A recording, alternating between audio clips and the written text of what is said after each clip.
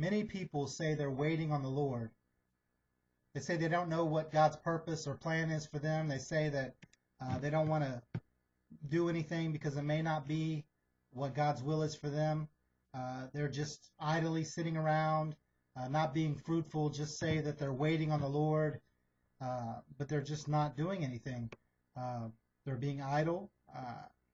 They're fearful because they don't want to make a mistake. They're fearful because they don't want to do something that God didn't call them to do. But my friends, Jesus called each and every one of us to love him with everything that is within us. Love him with all of our heart, all of our soul, and all of our strength.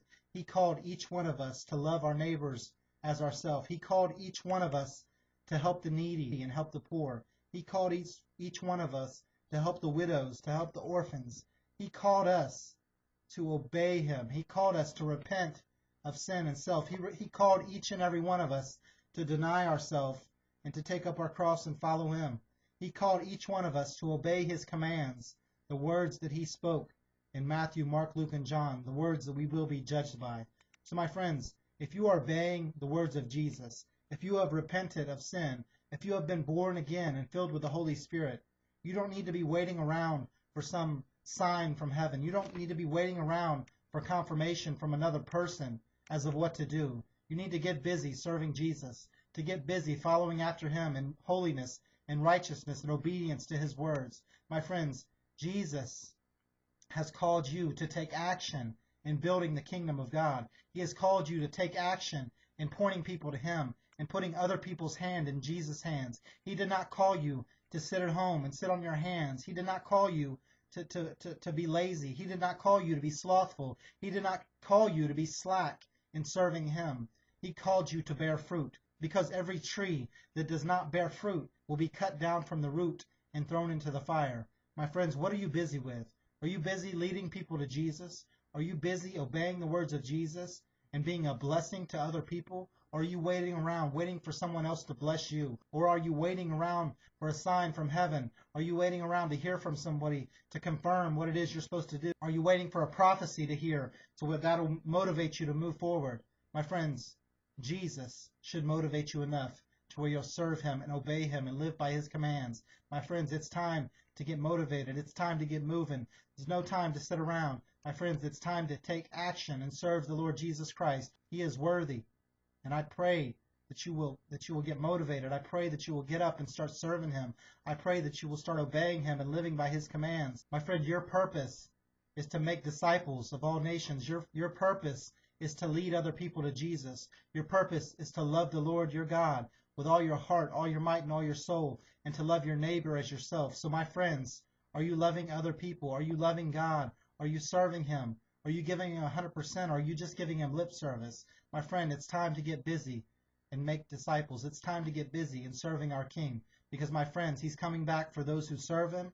He's coming back for those who obey him. And he's coming back for those who please him.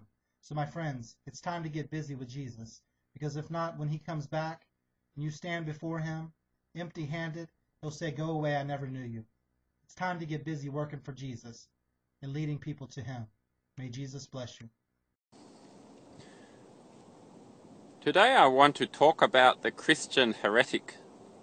Heresy. What is heresy? We live in an age that is full of heresy. There are Christian heretics everywhere. There are Christian heretical preachers on so many pulpits that it's hard to even count. There are Christian heretics all over YouTube, all over the internet. You can always tell a heretic by their fruit. Their fruits are evil, ungodliness, evil talk, worldliness, sin, condoning of sin. That's how you know who is a heretic. These days the heretics are rather smart. So they're not going to outrightly deny Jesus Christ. That is the heretical spirit that is behind these people. Rather, these lying spirits will make people believe that they can be saved just because they profess the name of Jesus, even though Jesus said so very clearly, "Not everybody who calls me Lord, Lord will enter into my kingdom, but he who obeys me, It's he who obeys me who loves me. That's what Jesus said. Now, Jesus said that there was 2 sons, and one son was asked, could you go and work in the vineyard? And he said, oh yes, I'll go, and he just didn't go. The other son said no, but he later felt bad about it, and he went and did the work. And Jesus said to the Pharisees, which of those 2 sons do you think was pleasing to the Father? And they said, well, obviously the second son, who said no, but he ended up going out and doing the work. And that is the like mind of somebody who believes Jesus Christ. They used to say no to the Father until they came to Jesus. They changed their mind, and then they went and started working in his vineyard. They left their sins, they left their evil.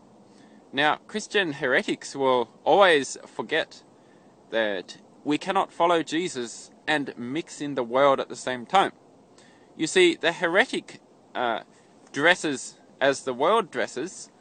They have the look and the lust and the desire and the fun and the acceptance of the world. That is why the world accepts them. A heretic preacher is somebody who goes around and lives in sin. They preach a sin-accepting gospel. They themselves do not live on the narrow way as servants and followers and disciples of Jesus Christ. These heretic preachers will lead you to believe the lie that you can just live your own way and believe in Jesus, and it's all grace, you will be saved. When, in the matter of fact, it's written in 1 John chapter 3 that anybody who continues to sin doesn't know the Lord. John wrote that nobody who knows the Lord will continue to sin, and that he who does continue to sin doesn't know him. And this is exactly right, because Jesus is not the way of the heretic. The way of the heretic is that Jesus is somehow in the background. He's way up there in heaven, and all you do is believe, and then you just go on about your own life.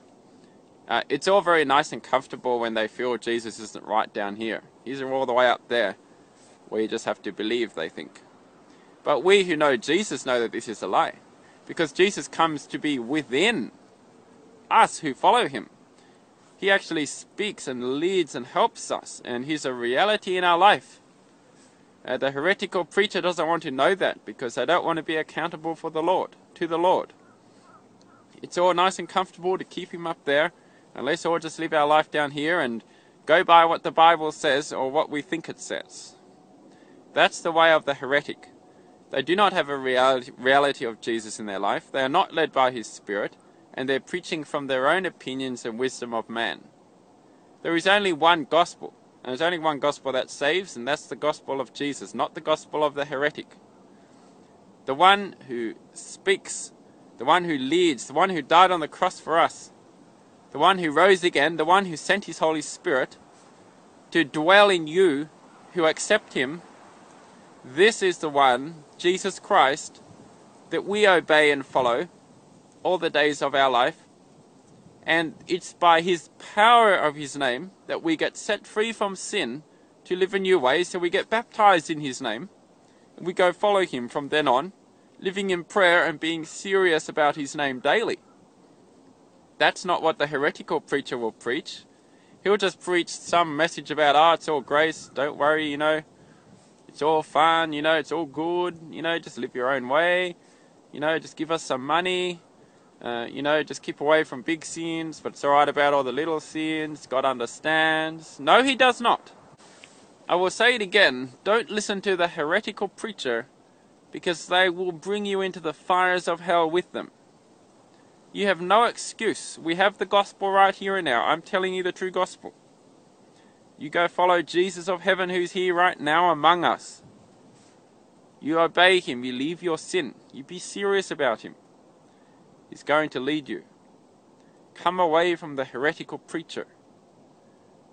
May the Lord bless you.